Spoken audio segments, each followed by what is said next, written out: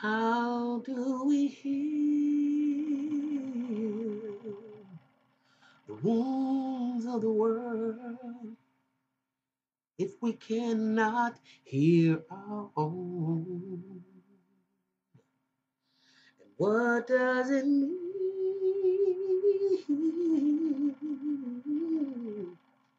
if it's not in the home? One more time, listen. I said, how do we heal the wounds of the world if we cannot heal our own? And where does it lead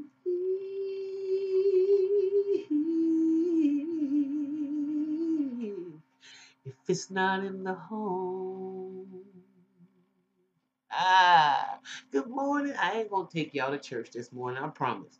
But thank you so much, Michelle Farrell, for that beautiful, beautiful song.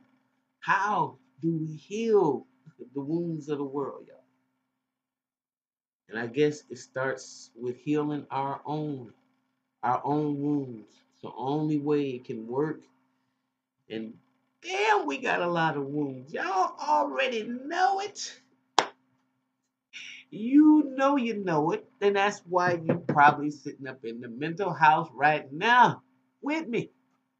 Your host, Khadija.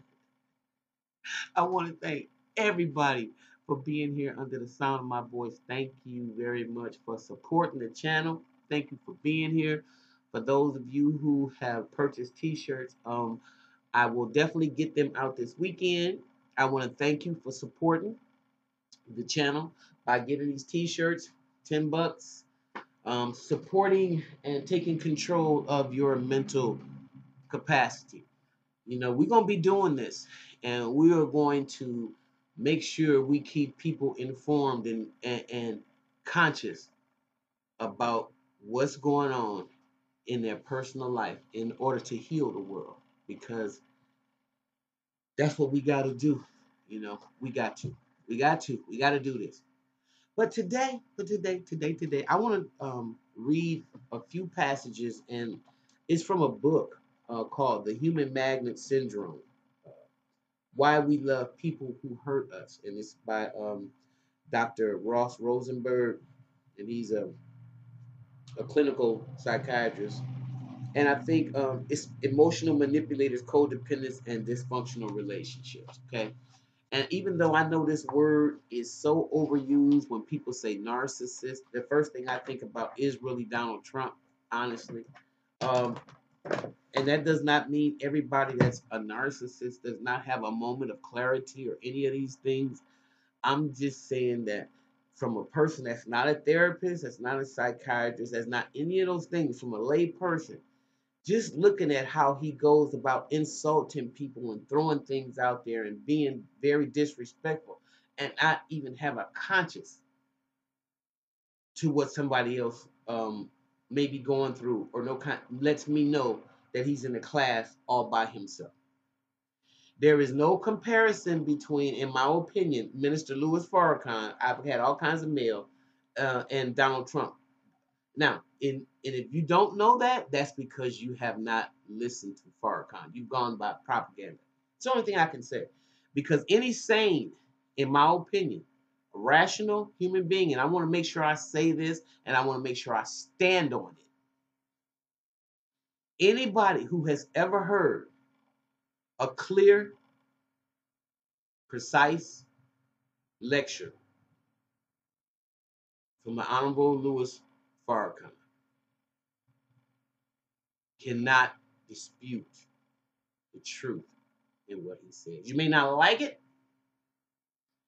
It has nothing to do with if I'm a member of the Nation of Islam or if I know white people.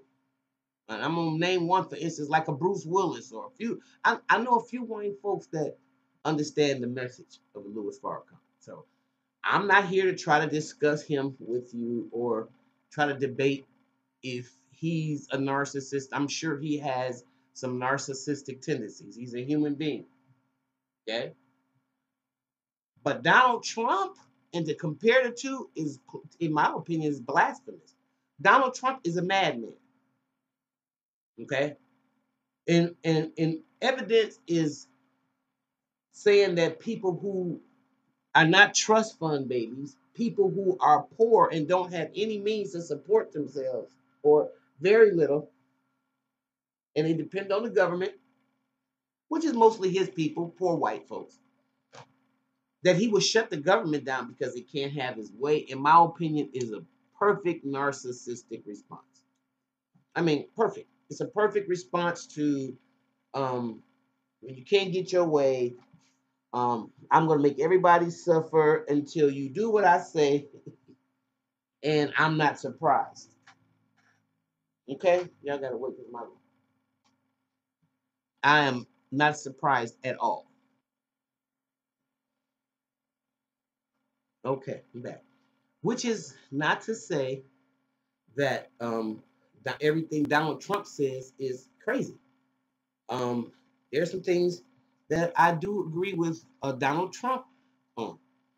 But I'm just saying they're two different entities. And so for those of y'all who hit me with that, miss me with that, please, cuz don't come for me with that craziness.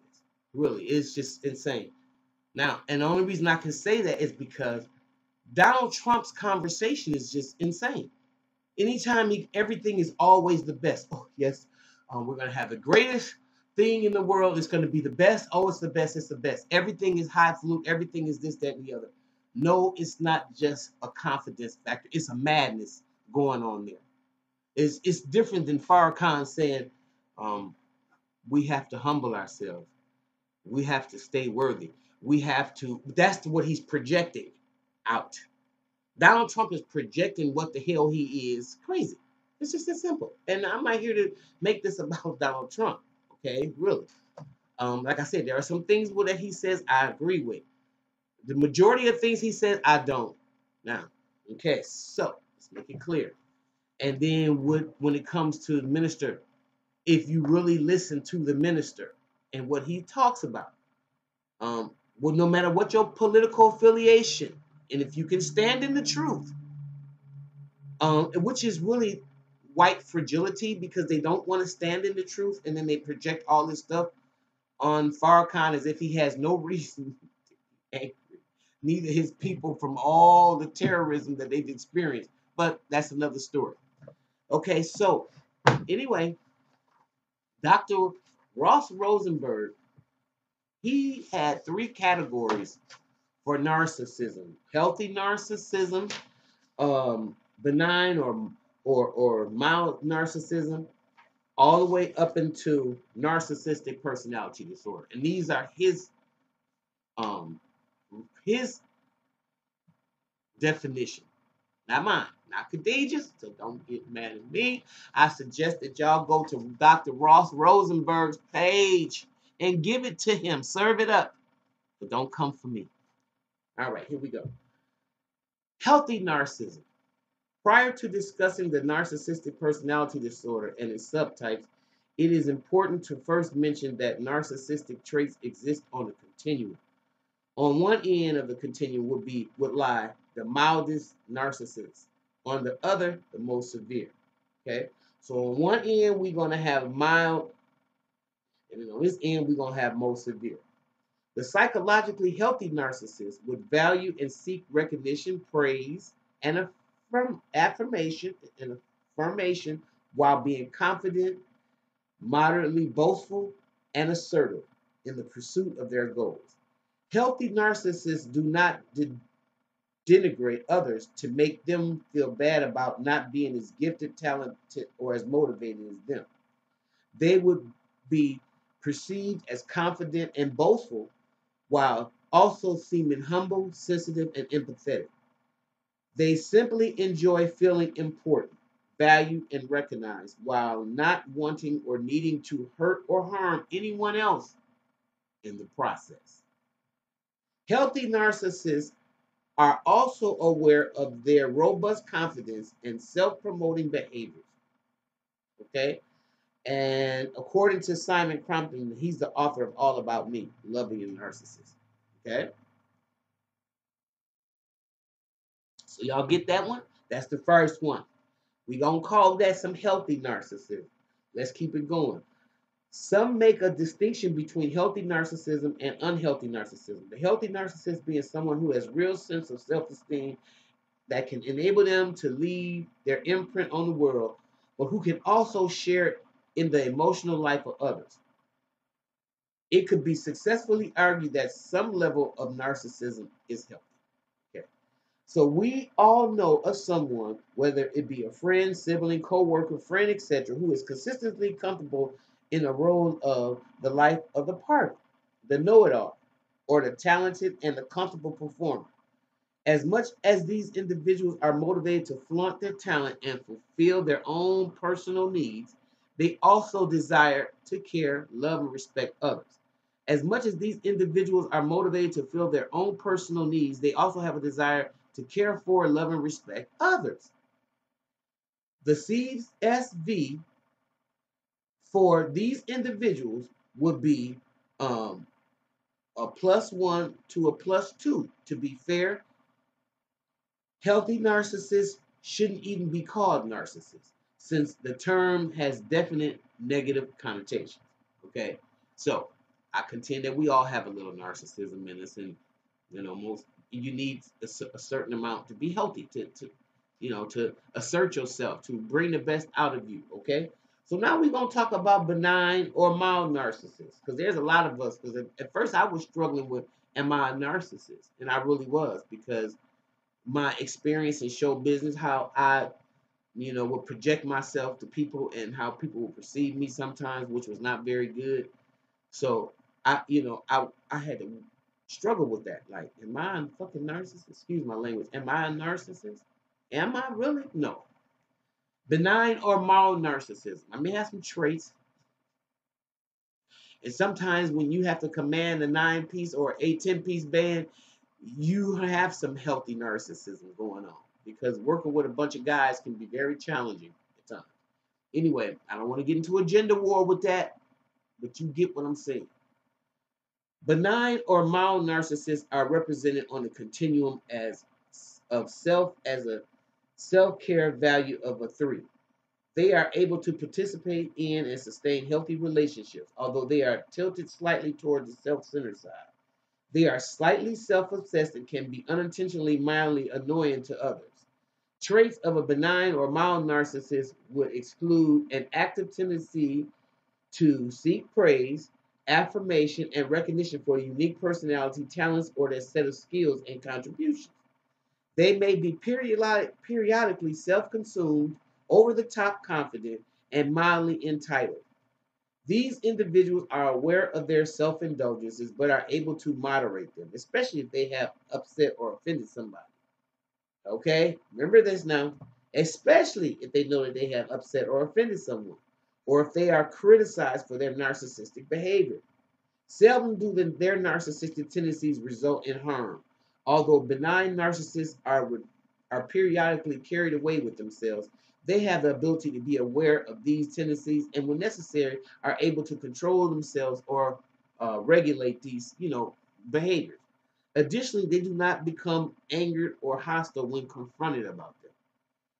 Benign or mild narcissism could be a product of immaturity, as younger adults are more self-centered and obsessed than their older and wiser counterparts. Younger adults are still learning about social norms and age-appropriate behavior.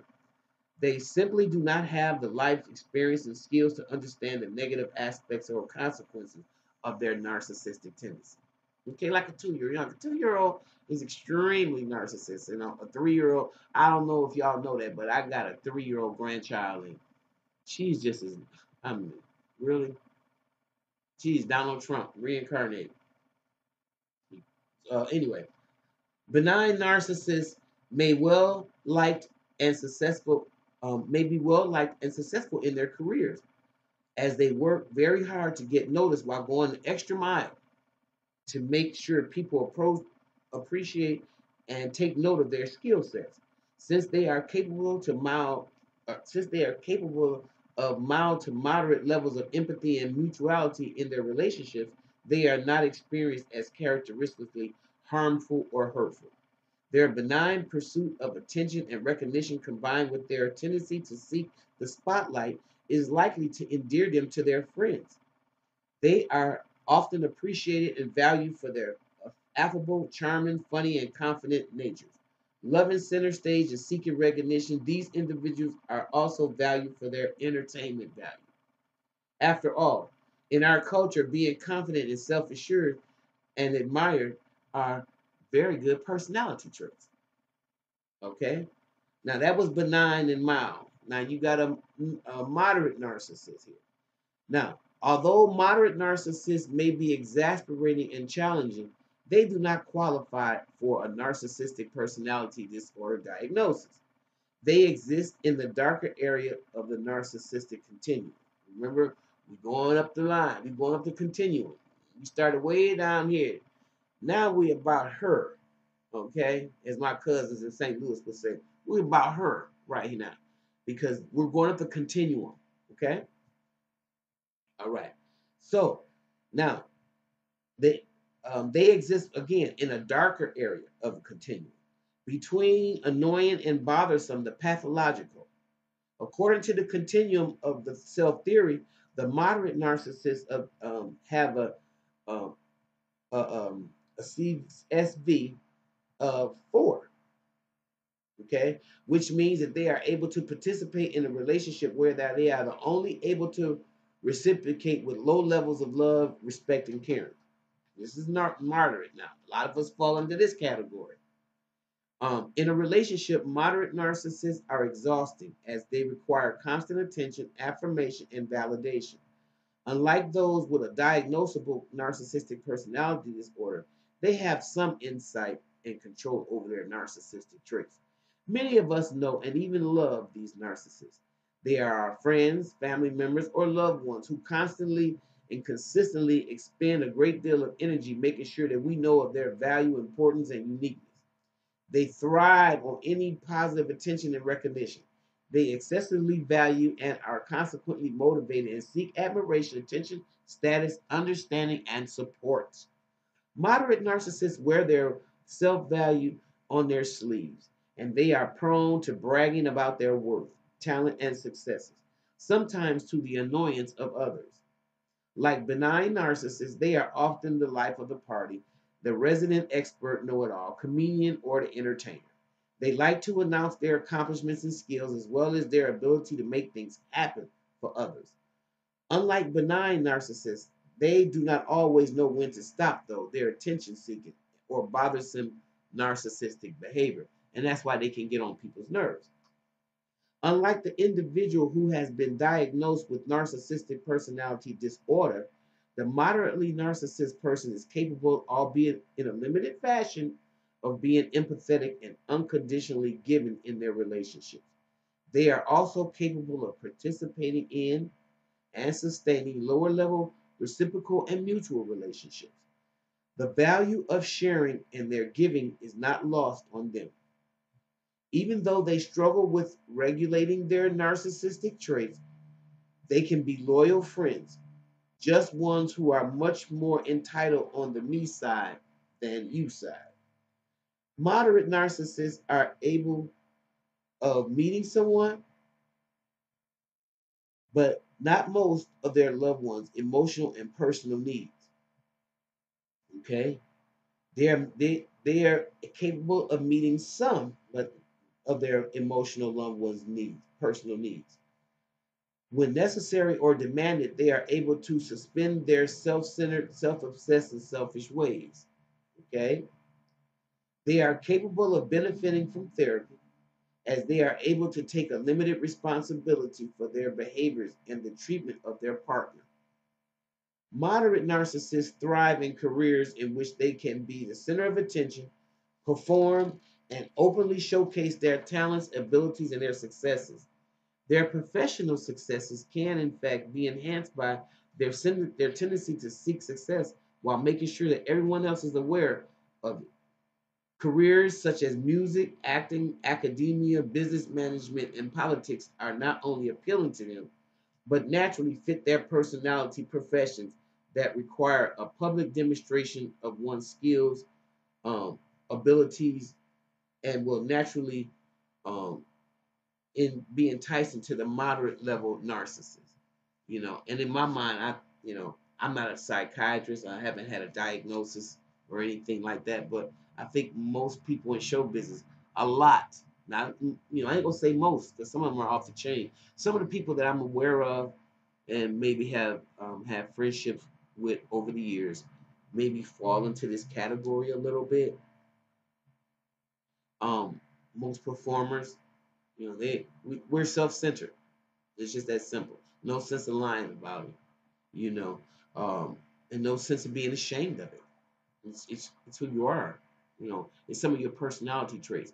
But no, nor do you set out to hurt people's feelings, and you can get called to order real quick, and you can be checked, okay, because you want the love of your people and people that you love and care about. Okay, moderate narcissists, oh Lord, are typically neither malicious nor intentionally harmful in their pursuit of praise. Due to their capacity for personal insight, albeit limited, they are able to control or moderate certain elements of their narcissism. Unlike a person with true narcissistic personality disorder, they are able to respond to constructive criticism without reflectively striking back or hurting the person giving it to them. Moderate narcissists, hi baby, I'm trying to finish this. Can I finish this real quick? Okay. Moderate narcissists, um, let's see, they do not respond to constructive feedback or criticism with reflective anger, rage, or humiliation, narcissistic injury.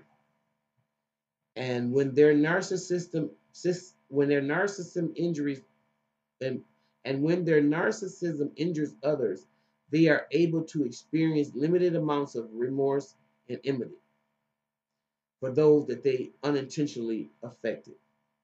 Nonetheless, moderate narcissists walk a fine line between robust self confidence, arrogance, entitlement, egotism, and a more pathological and harmful form of narcissistic personality disorder. And like I said before, I thought I came under the. I mean, I'm not saying that, like again, that I'm sitting up here trying to diagnose myself from a book, but I would say moderate narcissism for most of the people that I know that are in show business. Honestly, y'all, and some of y'all are full blown manic, like Robin Williams. I'll be back in 1 second.